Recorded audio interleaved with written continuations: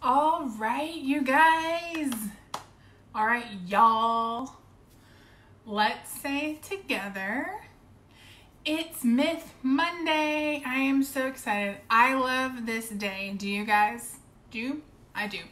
I love being able to help make skincare easier, help make its ingredients easier, help us understand the products, and help it just be more understandable for you. So that's why I look forward to today. I look forward to Thursdays when we do our deep dives.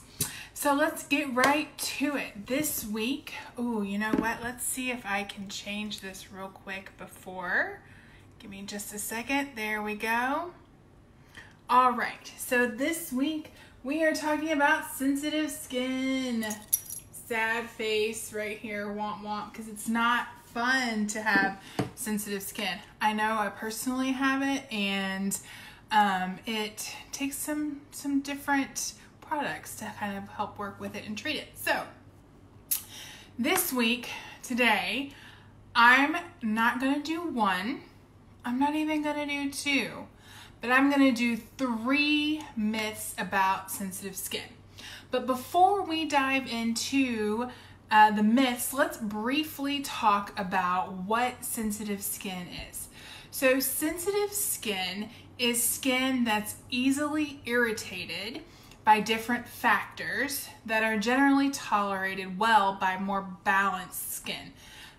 Those kind of irritants are typically skincare products or high or low temperatures, wind, etc. So what causes sensitive skin? A lot of different things can cause it. Anything from skin disorders to allergic skin reactions such as eczema or rosacea, or allergic contact dermatitis, where you've gotten into contact with something that you're allergic to.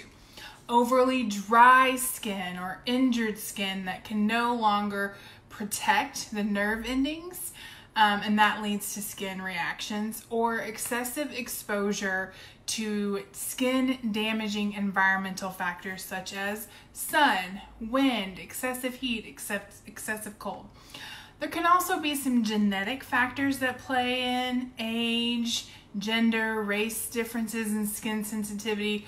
Those are all less defined, but still may play a role in whether or not you have sensitive skin. So just something to keep in mind as we're going forward throughout the week. I'm going to do a much deeper dive into sensitive skin, what it actually is, what the causes are, what are some great ways that we can treat it later on in the week.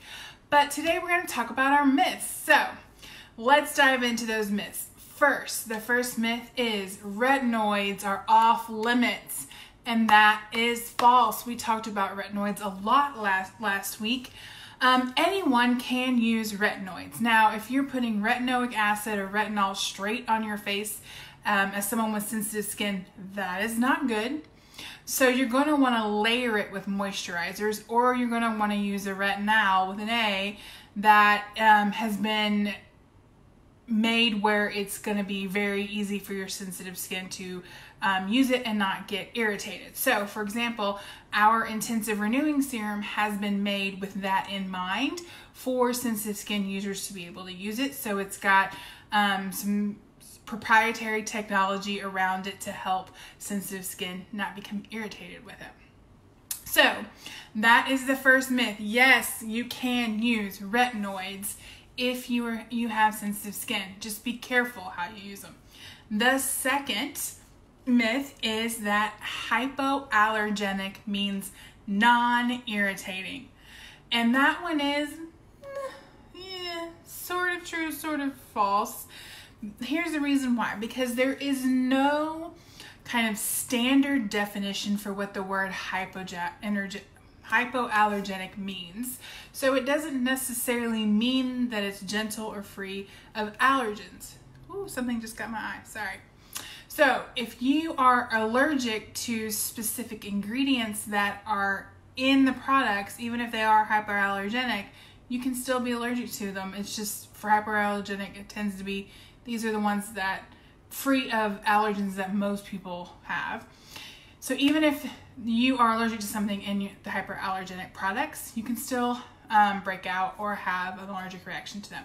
So, for example, an example of that is our Soothe regimen, which is great for people who have sensitive skin and healing those sensitive skins. However, if you have a gluten allergy, then there are going to be some steps in the Soothe regimen that you will not be able to use because it contains gluten. So again, something made for sensitive skin, but if you're allergic to something, it can cause damage. So just be aware of that.